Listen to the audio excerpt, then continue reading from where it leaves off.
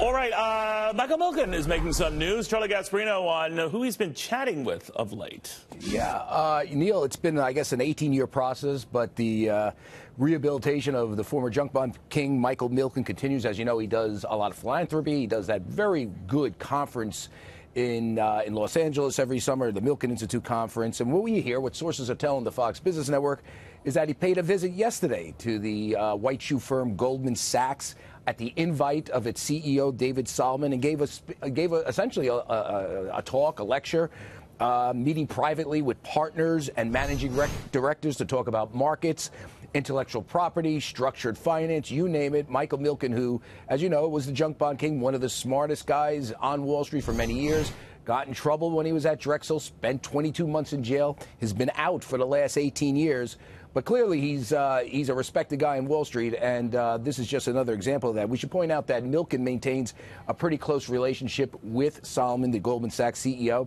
They both worked at Drexel together, and I think they stayed in contact over the years. I believe Solomon actually spoke last year at the Milken Institute conference. From what I also understand, what sources at the firm are telling us, that Milken then spoke to the firm employees, and he spoke about his philanthropy and other issues. So this is kind of interesting to me for a couple of reasons. Again, I follow Michael Milken's career. It's an 18-year odyssey to remake himself. There's a lot of talk in Washington right now about possibly Donald Trump pardoning him from those security fraud charges. I think Rudy Giuliani even put it out there. So it's kind of interesting that he makes this call to Goldman as this is going on. Whether he does stand a chance with President Trump to get a pardon, I can't tell you. The president's been mum on that. But there's clearly people on Wall Street who like Michael Milken, and clearly people in Washington who like him. And 18 years, he's rebuilding his reputation, and it looks like he's done a pretty good job at it.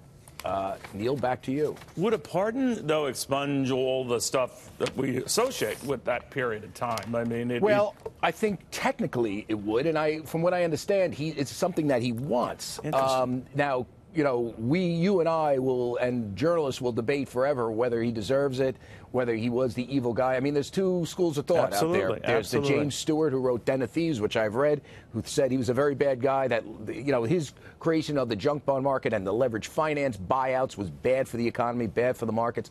There's others, like the editorial page of the Wall Street Journal, which I more or less subscribe to, that said this guy was a visionary. He brought a lot of great companies public. And he brought a lot of financing to companies that heretofore couldn't have gotten it. Couldn't have got it. And by the way, they reduced his charges. Remember, he initially was going to go away for 10 years.